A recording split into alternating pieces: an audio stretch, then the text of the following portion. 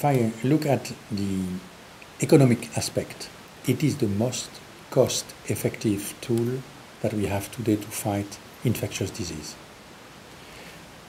It is a product that is going to help your body being prepared against an infectious agent, against an infection.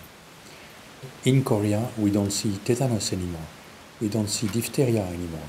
We don't see meningitis anymore.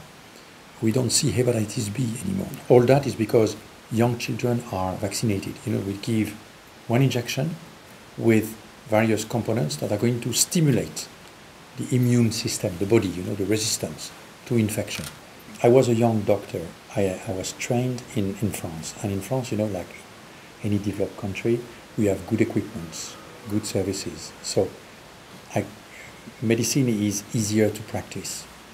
And I went for my first posting in Algeria, in North Africa.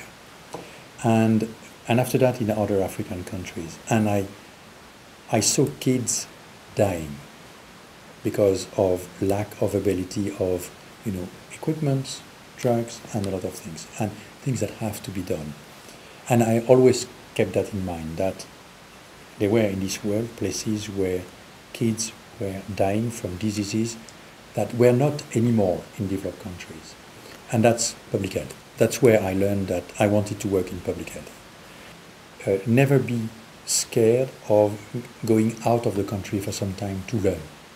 When you go overseas, you go to the US for training, you go to Europe, and then you go to Africa, to developing country, you open your mind to a lot of new experience. And you bring back to the country that experience and make in turn the country to be even more open to the outside world. And today we know the world cannot be limited to the border of a country. So it's very important to go out of the country to learn what is outside and bring that experience back to the country and to make your own place